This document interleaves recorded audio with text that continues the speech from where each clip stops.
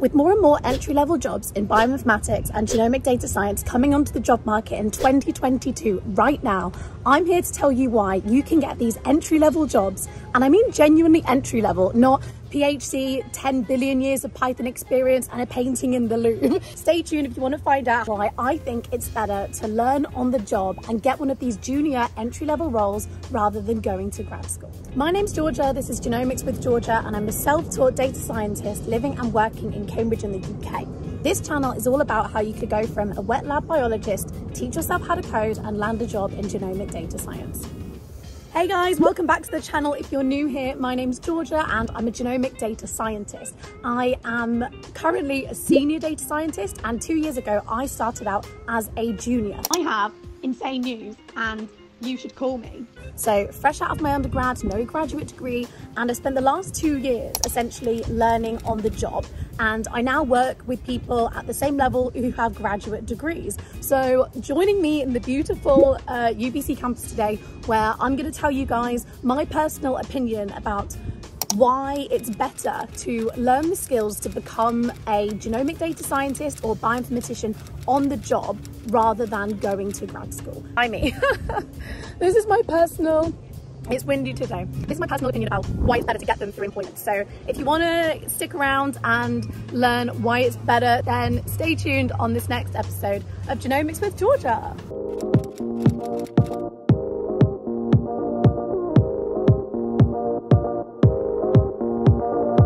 It's now 2022 and I swear to God, there are so many more junior positions in bioinformatics, data science, genomic data science. There are so many more junior positions than there used to be even like 2 years ago, 5 years ago, 10 years ago. And that's because the industry is changing. So people are realizing that there are other ways to build these skill sets to do this job that don't involve getting a graduate degree. And if you can come into a company, train up on the job, you can learn the specific skills needed to do the job. So there are so many more jobs in this sector now, there are so many more junior positions because people need computational geneticists. Let's talk through why it's more beneficial for you to get these entry-level junior jobs as opposed to waiting, 2, 3, 5, 6 years getting a graduate degree. So the first perk about learning on the job as opposed to going to get your master's or your PhD is the fact that you get workplace benefits, right? So obviously if you've spent your whole life in academia studying and going through the motions of, undergrad, postgrad, professor, la-di-la-di-la-da, you don't quite realize how many perks you get actually having a job. First things first, if you have a job, you have a salary, it's not a stipend, which means that you're paying tax. If you start contributing to the tax system, that's just really good for your financials moving forward. One of the really important workplace perks, well I say perks, like the benefit is when you have a salary as opposed to a stipend, your employer is going to contribute to your pension. You start contributing to your pension earlier. And I know when we're younger, we don't really think about that being an important point, but it really is. It's like a savings fund that your employer is then matching, and you're just gonna get access to that later. And if you're having a stipend still studying, you're not doing that. So you're kind of behind in terms of contributing to your pension. And then second of all, I can't speak for every workplace, but a lot of workplaces, and sometimes they do apply to like graduate students, so like don't shout at me here, but you can have, some workplaces have really cool schemes, things like salary sacrifice. So your employer can take a segment of your salary before it's taxed, and then you sacrifice that, and you can use that for things like tech schemes or getting electric vehicles or other random salary sacrifice schemes that exist. Whereas if you have a stipend, you can't get those benefits of salary sacrifice because you're not paying tax anyway. So salary sacrifice schemes are something you obviously only get with a salary. And then another thing, and again, I don't know if this is applicable to some grad programs, but obviously masters it isn't going to be, you can get things like private healthcare until you get sick or you need a specialist healthcare. You don't really think about that as being an important thing that you'd want this early on in your life. However, private healthcare is like an amazing benefit. It's usually so expensive, and a lot of work schemes will give you discounts. And again, like salary sacrifice, paying for things prior to getting taxed. And yeah, it's just a really good thing to think about your health when you are entering into the beginning of your career. So salary versus stipend.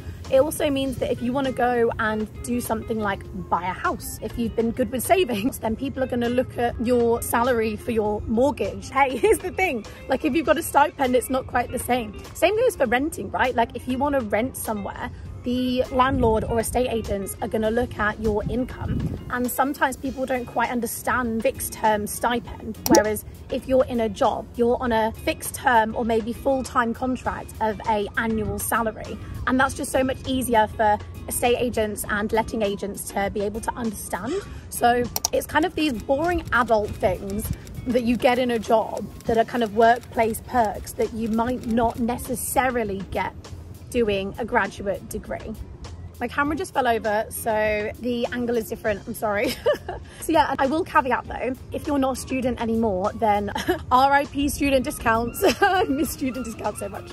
And obviously, when you have a salary, you're probably going to be paying back your student loan at this point. I mean, in the UK, we have like a threshold you have to be earning, and then you start paying it back. Student loans in the UK are a graduate tax, so I'm happy to pay that. It's a graduate tax, it's not a real debt. It annoys me so much. My next benefit of learning on the job compared to getting a education in like graduate studies is the fact that you gain like the relevant skill set for the workplace. So just a caveat, I should have probably said this at the beginning, but however, a lot of these entry-level jobs in like genomic data science and bioinformatics, these are kind of slightly off the academic path. What you're doing isn't your own siloed projects. You're not going to be, you're not going to be like writing your own like thesis all the time. That's not what these jobs are. These jobs are about contributing to greater projects because you're a genomics operational practitioner. Your skills are going to be utilized by multiple people. It's not you have a specific project that you then keep moving forward with. You kind of dabble in lots of things. So you get to like develop the skills that are relevant to the workplace, not the academic career path.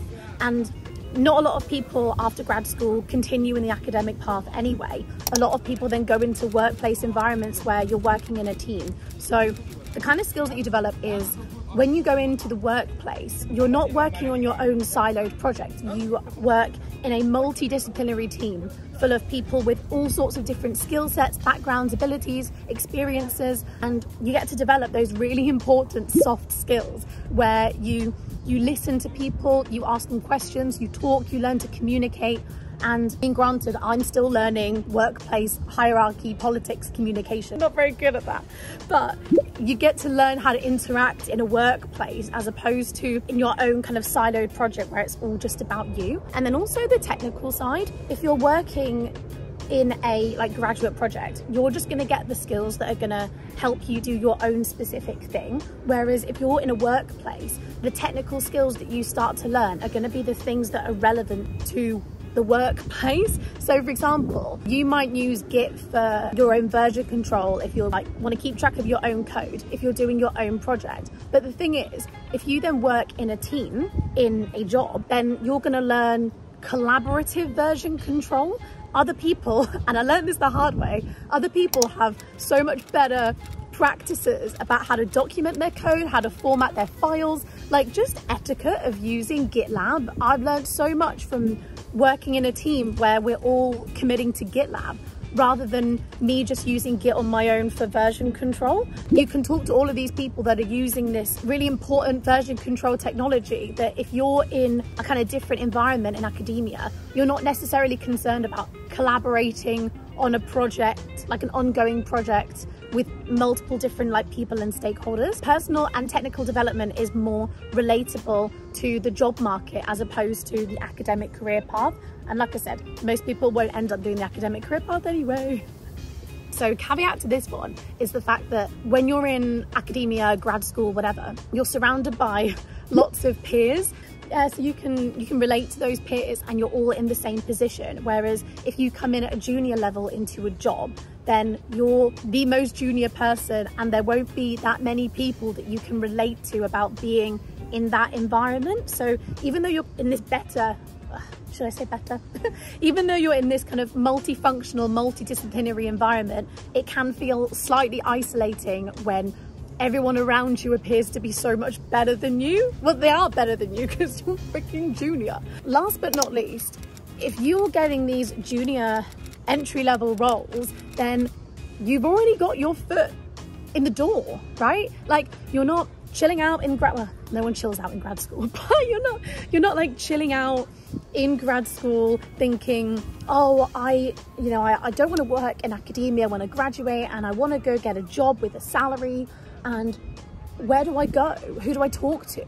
If you get the entry-level role, you start building your professional network so much sooner. And like I said, it's not even just about building your network within genomic data science. Like, you start building your network in terms of that whole end-to-end product development. So you might even find that you don't want to do this, right? And like, then you've already started to make connections in all sorts of other areas related to genomics. A lot of people in the workplace will have worked at other companies. They might be moving on to other companies as well. So your network of the job market is just going to grow so much quicker than if you're in this academic bubble getting your skills. And another thing about having your foot in the door is you can see a clear route of progression. So you don't have this, doomsday day of, oh God, I'm going to graduate and what on earth do I do now? Like, what do I do after I graduate? Am I going to have enough money to pay my rent? Whereas if you've got your foot in the door, you're in.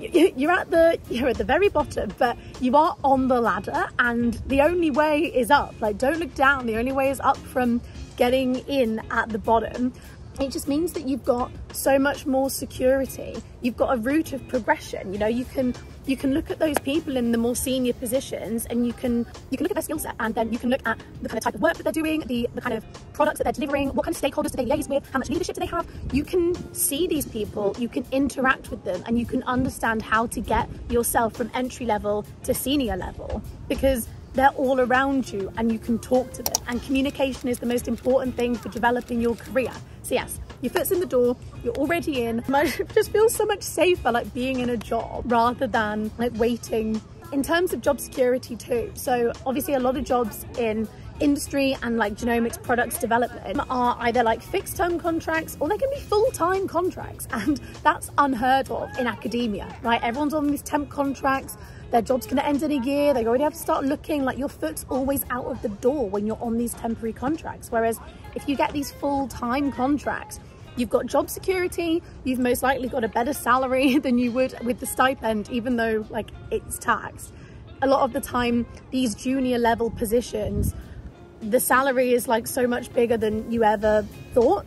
Just to give you an idea of, there are like these entry-level jobs paying you more than doing grad school or whatever. So they pay you more, you can see the career progression, and then you can just progress to the level of your peers that spent those few years in school. So it's basically a way of like, oh, would I rather have job security, sit at the bottom of a career ladder, already be in the environment I want to work in, and then in 2 years time get the senior job? Or would I rather be a broke student, have no job security, have that like scramble to find a job? If you've got your foot in the door, your foot's in the door. And it's just so important to start building these professional connections as early as you can in order to advance your network, because your network are the people that are going to vouch for you, they're going to give you opportunities, and that's where it's worth investing your time. That's it for today. So hopefully I have convinced you why it could be beneficial for you to, instead of going on those application websites, head on over to LinkedIn, to Indeed, wherever you go to find your jobs, and keep searching junior, entry-level, bioinformatician, data scientist, because I promise you, it's 2022, the landscape is changing and these roles are out there. The whole sector is finally understanding that you don't need to go to grad school to get the technical skill set to work in genomic data science. So I've been Georgia, this is Genomics with Georgia. If you've liked today's content, you know what to do. Give me a like, hit that subscribe button, and I will see you again on another installment of Genomics. I don't know why I'm doing this sunny thing at the moment. On Genomics with Georgia.